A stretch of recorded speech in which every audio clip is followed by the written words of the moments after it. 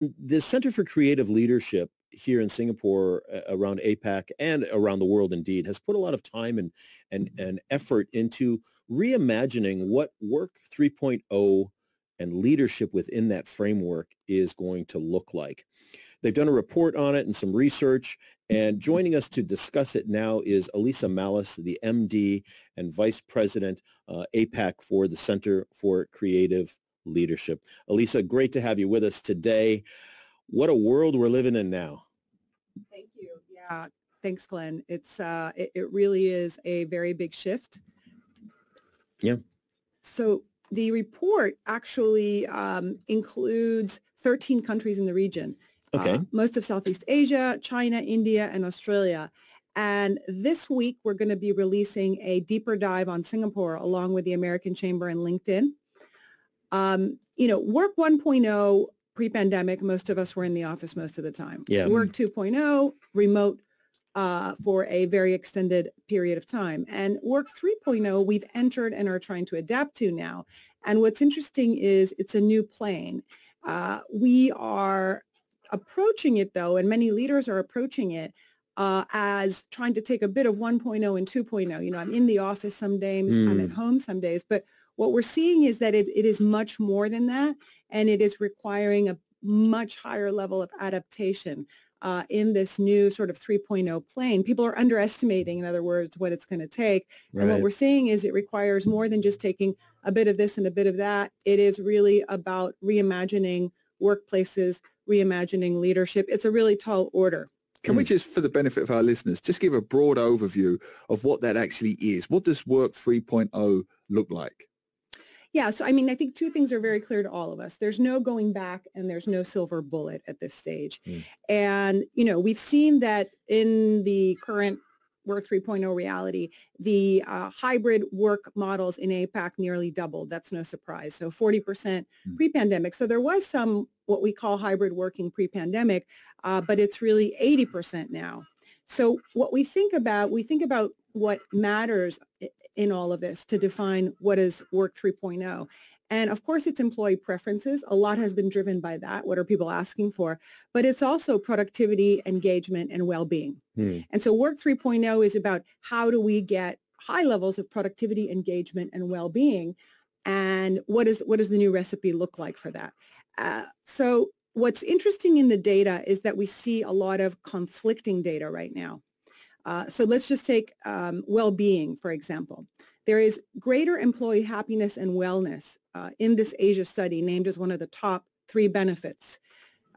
However, 46% felt that the isolated work style has had a negative impact on their social well-being. Oh, that's interesting. And not surprising, I might say, right? Some people really have, it's been hard to communicate, to socialize, to be with your coworkers, right? So that's had a negative emotional impact, I would say, right? Negative emotional impact on people, wearing away the cohesion within teams that are the fundamental unit of what drives organizations forward. Productivity, if we also look at that, a very twofold effect, a very mixed picture. While the hybrid model is considerably lifting productivity and engagement, it's doing that for top performers. So what you'll see in the study is that the bottom performers are very adversely impacted. And, even in the U.S., we heard Salesforce CEO Mark mentioning recently in a Slack message that new hires during the pandemic were facing lower productivity. So the productivity picture is also not very clear overall. Well, that is the stereotype, isn't it? That if you have a hybrid model, half at the office, half at home, say, then the productivity will inevitably drop because you're distracted at home. You might have family concerns, all kinds of possible distractions. Netflix might suddenly start appealing and so on. So does that stereotype hold up? Is productivity really affected with this Work 3.0 hybrid model? It is, I think, and it's far more complex than half the people at home and half the people, depending on the industry. Many times, yesterday I was in a meeting. Many of us were in the office, but 2 people weren't, so we were all virtual. Then suddenly we ran out into one of the meeting rooms because all of us were there. So I think that what we have are these parameters that were a little bit clearer before, have become blurred. We're talking with Elisa Mallis, the MD and Vice President of APAC for the Center for Creative Leadership, on their new research that's come out around Work 3.0, reimagining leadership in a hybrid world. Elisa, I think you're about to say something else, but can I just ask you briefly, one of the challenges I've been hearing lately is how much time in the office, how much time out of the office. Every office has a different view on this now. Some are 1 day a week or 2 days or whatever. Of course, people want to stay home, work from home. It's easier.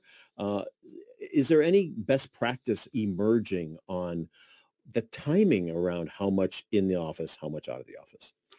Let me deep dive into Singapore, actually, because we're here. And so what does this picture look like? Because it's actually starting to look very different in different countries across the region. So in a few of the countries like the Philippines and China and India, we see 1 in 5 expecting people to come back to the office 100% of the time. That is much higher than Singapore. So the good news is Singapore came out on top as one of the strongest champions of work flexibility agenda, at least for Asia. And when we're asking what is the preferred model or makeup, looking into the future 3 to 5 years, what we see here is that only 1% are saying fully on site. Very, very low. And 31% are saying full flexibility, work anywhere, anytime. But the hybrid office first is actually making up the biggest proportion. And so that's what you're describing, Glenn. It is either 2, 3, or 4. It depends on the industry. Speaking with a couple banking regional CEOs this week, they're all either fully back or they're on a 3-day back in the office. All right. Hold that thought. We've got to pause for our SCDF announcement, and we'll come back and chat with you a bit more about that in just a second. Thanks, Lisa. The Singapore Civil Defence Force and Singapore Police Force joint open mobilization exercise is now in progress. 2 SCDF units and 2 SPF units with the following code words have been activated: Sunfield, Bold Blossoms, Defender, Black Ninja. On being alerted to the mobilization message, all personnel from the activated units must report to their mobilization base immediately at once with their personal equipment. NS men who wish to inquire more about the exercise should contact their respective division headquarters for additional information. And we are back with our guest, Elisa Mallis, MD, Vice President, APAC for Center for Creative Leadership, talking about Work 3.0. Please carry on. Elisa, I believe you were talking about the hybrid in-office versus out-of-office. It seems Singapore might be a little bit more relaxed, a little bit more flexible than some other countries in the region. Yeah, that's absolutely right. So really coming out ahead in terms of, Asia, looking across Asia, leaders more willing to have people work from home some of the time. And I think that, it's really about figuring out how teams are going to be more effective in this environment. What we saw is that 36% of leaders feel direction is harder to accomplish in this environment. 44% feel alignment is harder to accomplish, and 39% feel commitment is harder to accomplish. That's what we call DAC in CCL. That DAC is something that leaders are really having to figure out new ways now to bring that type of cohesion in teams for the future. It's very interesting because you mentioned those percentages there. I speak to a couple of bosses and they can't wait to have their staff back in the office. And playing devil's advocate, a boss might say, why? Why do I need a hybrid model? If we're post-pandemic, why can't I just have my staff, if they're, based in the same country, why couldn't I just have them all at the meeting around the table physically? Why do I need that hybrid model? And when we look at the social cohesion, when we look at the teaming, and when we look at the social well-being, there is a strong case to say people can benefit from being in the office more. That can include flexibility. Right. And so I think that, when we look at Singapore, in fact, not many are saying you have to be back 100% of the time. Yeah. So, certainly there are many benefits to the hybrid model that leaders are trying to take advantage of. And the good thing is it's wonderful to see here that we have the country a little bit further ahead in looking at the combinations, the creative ways. I think, what we need to get out of is thinking that it's sort of all or nothing. Yeah. And there is less of that as we're moving forward. You mentioned the creative ways. So in a practical matter, what are some of the creative ways that we can merge this successfully, the new hybrid scenario? Because I am hearing from some executives, frankly, they're wanting employees in the office more. Same. They're not wanting 2 or 3 days out of the office. They're wanting like maybe 1 day out of the office. So when you was there anything that you guys found particularly interesting in terms of a strategy to make this work a little bit better, make it work easier to meet the boss's needs, to meet the coworkers' needs? Yeah, and certainly having people in the office more still can include many aspects of flexibility. Again, we have to think of it as a continuum now. And so collaboration and teaming is one of the areas where we're seeing many different things that organizations are trying, to kind of rebuild that cohesive glue. So organizations are reestablishing core purpose. They're, developing collective mindsets. They are trying to rejuvenate the connection between teams. So you see many, I would say, revived and new type of initiatives of having a collaboration day, a day where everyone does come in, having various activities and not excluding the people that are not on site, encouraging people to be in more and being more adaptable in how you're going to be able to bring everyone together. So that certainly, I think, requires a different level of agility and adaptability from senior leaders. Those who are what you're describing really in a fixed mindset that I must have everyone come in the office all the time, I think are going to be in a less favorable position as we move into, it's still very much an employer's market. Our overall, I think we see unemployment at its lowest rate in over 15 years. I think it's 2.2% at the moment. Right. So, certainly taking a very fixed position is going to be challenging. At the same time, I do think it's possible to get people back in the office more in a way that also accommodates needs around well-being, around engagement, and productivity. That's what we're trying to do. Fascinating. Nice. Well, let's stay with that fixed position. To counter that, what would you say were some of the myths or misconceptions behind this hybrid working style? That, there is a silver bullet to solve the hybrid solution.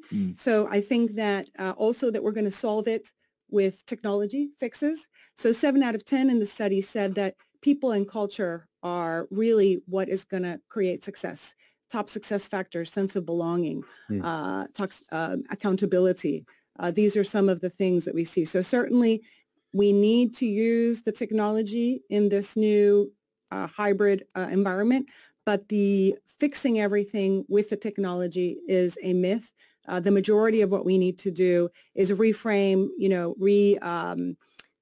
look at things in a very different way. And I think also acknowledge that for senior leaders, my experience right now is that this is becoming even more challenging as we're really shuffling in every single day between face-to-face and hybrid. I see that increasing. And as that happens, I think the myth that we are just going to, successfully slide into this 3.0 world needs to be shattered. I know later on you have someone coming in to talk about reflecting. I think that even compared to the 2.0 world where we were fully virtual, the demands on leaders are increasing even more.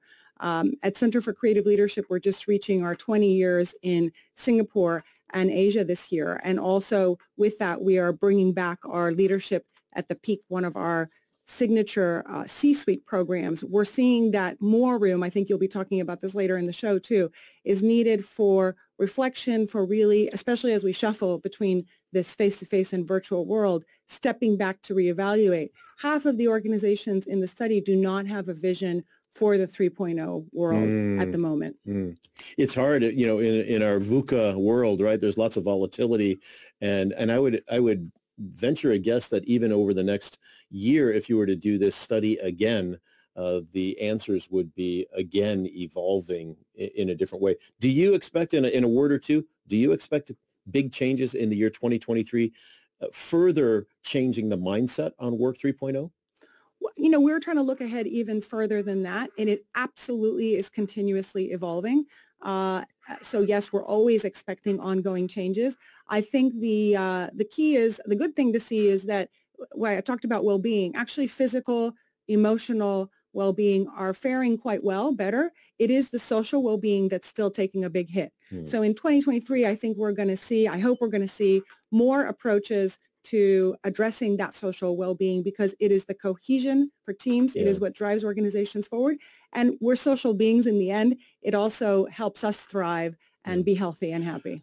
Just last but not least, if there's an executive listening to this right now and they are struggling with this, trying to figure out what this mix is, what can CCL Creative, the Center for Creative Leadership, help them do? What do the resources look like? How do they find the resources from you, for example, to help navigate this? Yeah, absolutely. We'll come to our website. The reports are available. The Singapore-specific report will be available. We run a number of open enrollment programs in our center at the concourse, and leaders at different levels can attend those. Leadership at the Peak is coming back at the end of October, which is our C-suite program. It is a transformational experience, world-renowned, and we would love to welcome leaders at that level there. And certainly all of our papers and a lot of great shorter pieces on advice around this. I had one in Forbes Coaches Council recently on 4 ways that you can get your team to be effective in a hybrid environment. So come to ccl.org and you can find all of that. Thank you. Elisa Mallis, Center for Creative Leadership. Thanks for being with us. Thank you, Glenn.